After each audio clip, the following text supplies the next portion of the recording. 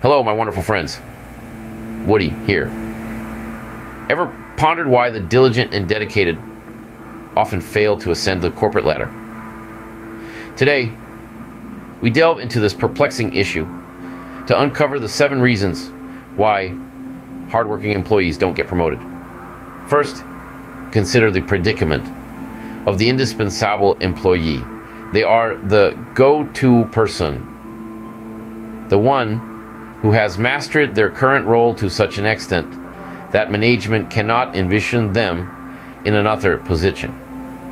Their excellence becomes their trap, hindering their progress rather than fostering it. Next, we encounter the Peter Principle. Named after Lawrence J. Peter, this principle posits that employees tend to rise to their level of incompetence. In other words, people are promoted based on their performance in their current role, not on their ability to perform in the prospective one. This often leads to competent employees being overlooked for promotions. An organization's culture also plays a crucial role in determining who gets promoted. Some organizations value compliance over independence, favoring those who follow orders without question over those who think outside the box. This inclination stifles the progress of innovative, independent thinkers. I work in law, but I also have degrees in computer science, information systems, business administration, data analytics, and economics. I work in law, and so more often than not, if I offer my help in another area, the response will be, I hired you to litigate, not work on troubleshooting our computers, regression analysis, and statistical forecasting. The 4th reason revolves around insecurity. Bosses, threatened by competent employees, may resist promoting them to prevent potential competition.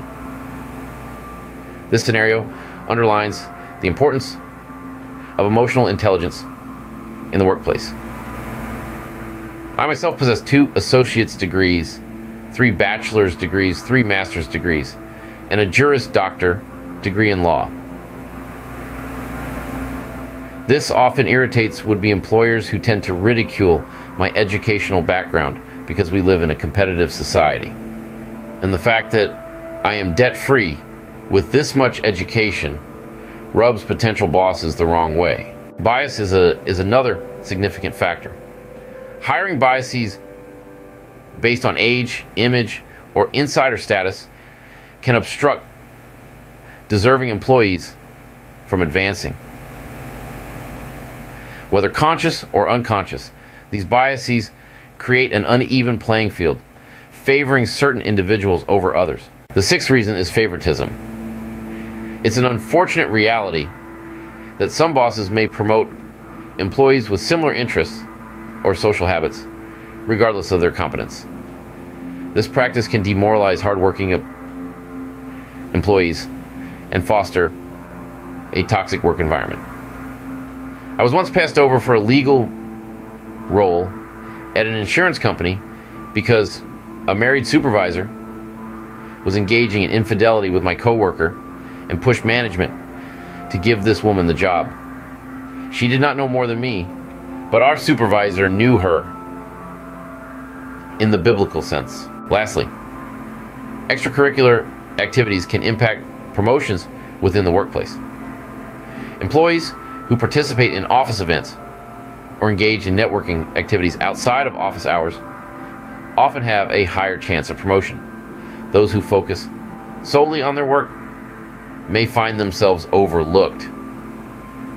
Woody here, hoping this has been another helpful video.